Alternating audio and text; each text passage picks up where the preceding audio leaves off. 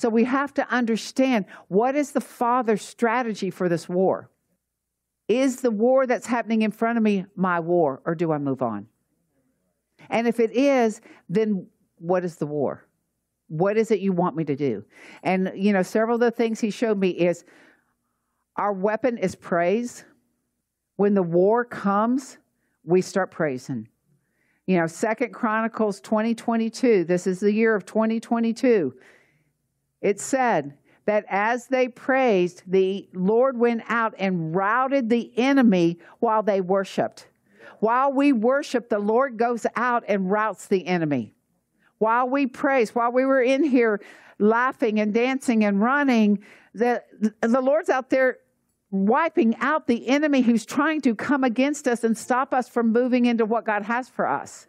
The weapons of our warfare are worship.